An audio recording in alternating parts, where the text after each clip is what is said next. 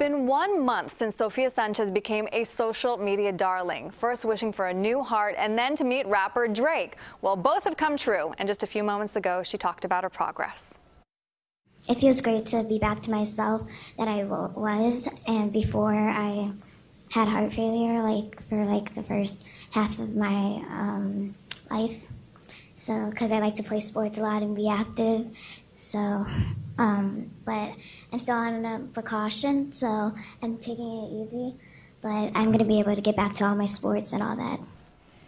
Oh, she is just my favorite. Doctors say Sofia is making a remarkable recovery and progress since her surgery. The 11-year-old now in the second phase of her recovery at the Ronald McDonald House. Her doctors say rapper Drake has helped her. And thanks, of course, to Drake, who now we have made an honorary member of our Lurie transplant team. We hope he comes back. I hope he does too. Sofia still in contact with Drake, and they check in with each other by text.